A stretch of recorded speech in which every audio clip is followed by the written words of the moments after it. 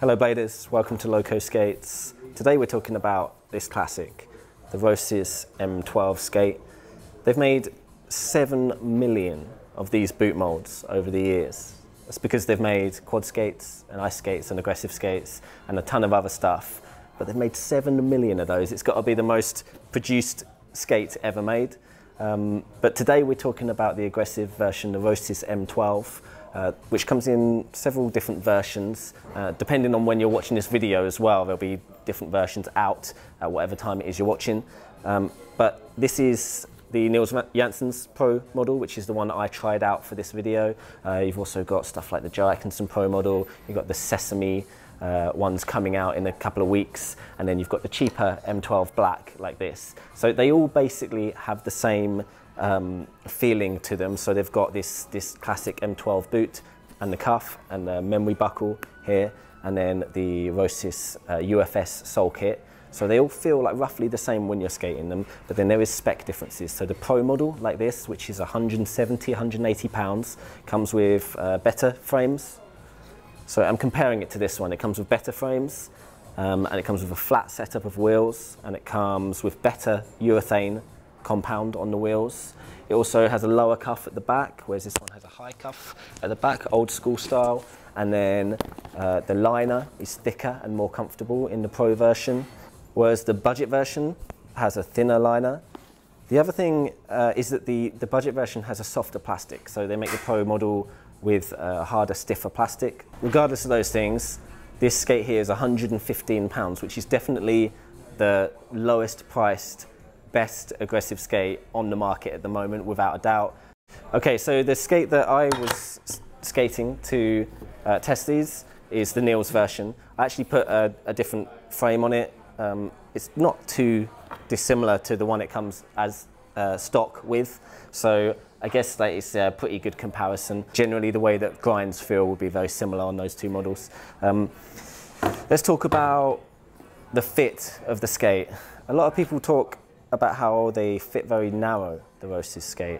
I think this is really subjective to each person, because different people have narrow feet at different parts of their feet, and it's quite hard to make a blanket statement that says, oh, they're narrow, when you might have a wide middle of your foot and a narrow end of your foot or whatever. For me personally, they fit all right, except for they felt quite narrow on the instep of my foot. It felt like maybe there was some sort of shape going through here that bugged me after half an hour or an hour of skating. I managed to find a solution to that.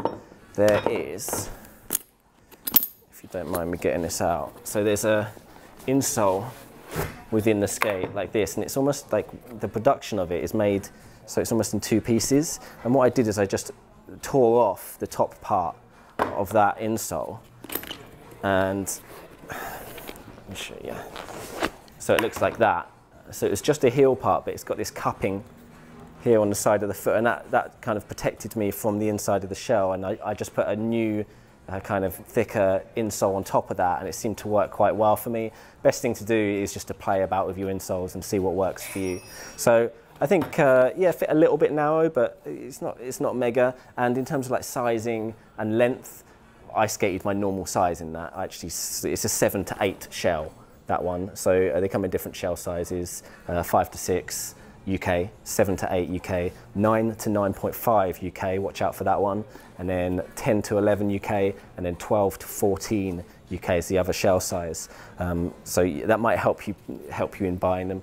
About the liner in the skate, the Roces liner is definitely the best fitting liner for this shell. I know a lot of people are trying to change out liners these days. People are putting in like my fits and intuitions. Personally, on this skate, I think leaving the Roces liner in there is definitely the best bet, especially if you've got a Pro model version, which has got the thicker liner. They just fit better than the intuitions and the my fits in that particular shell, in my opinion. So I just kept the normal Roces liner in there. Support on the skate, yeah, they're quite well known for having good ankle support, the Roces. As you can see, it's a solid plastic boot, solid cuff. For me, maybe like there was a little bit of torsional twisting allowance in the skate, which some people might like and some people not.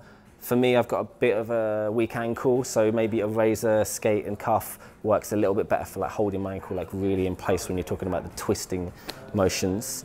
But yeah, again, everyone will be a little bit different on that, and generally they're better than most on the market for ankle support.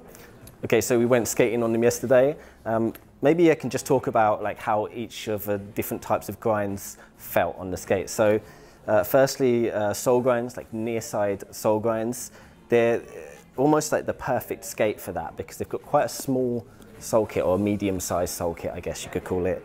And it's great for near side sole tricks because, I mean, firstly, when you're grinding a round thing, it doesn't matter what size your sole is. You're either going to lock on or you're not. But on a square obstacle, then you can really lean into the grind like this because you haven't got too much of a flat plate coming outwards, so you can lean over and get on top of the grind more. So I'd say that they're great for near side tricks. Top side tricks, maybe a bit of a disadvantage when you've got a slightly smaller sole like this. I know that some people are bothered by that and some people aren't. For me, yesterday when we skated them, I landed every top sole. I had no problems. I was skating a square ledge and top soling it, and I didn't have any times when I slipped out of it or anything. So like right now that was great.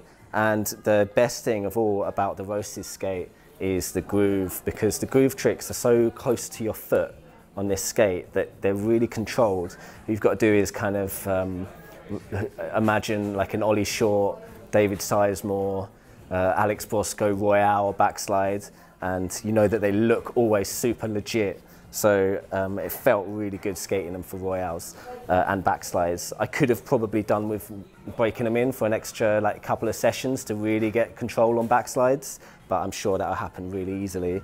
Torque slides, can't really comment because I'm not the best person to test for torque slides because I'm not very good at them.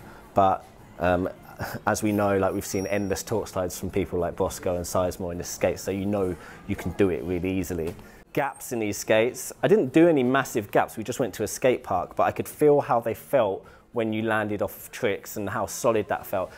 One of the best things about the Roces skate, and one of the main selling points for me personally, is that they've got a raised heel. So it's hard to see when you look at the skate, for those of you that don't know, but inside here there's kind of quite thick plastic here, and your foot sits with a raised heel. And the raised heel, not only does it put your foot in better position for grinds, in my opinion, but it gives you this shock absorption and this solidity when you land gaps. And like for me, when I was coming off tricks and just stomping them, it felt like super legit, super good. So yeah, really love them for gaps. Overall, the Roces are an amazing skate. For me, I think they were slightly cursed. I tried skating Roces in 1998 and I broke my wrist straight away, and then I tried them 10 years later. And I shaved my knuckle off on a gap. I've still got the scar to show that one. And then yesterday I managed to eat shit twice on a floor rail. So maybe if you're not as superstitious as me, this is the perfect skate for you. But like other than eating shit, they're an amazing skate. And yeah, you can buy a Roces for 115 quid or 110 quid plus delivery from Sports Direct. But it's cheaper at Loco because you get free delivery. So LocoSkates.com for the Roces.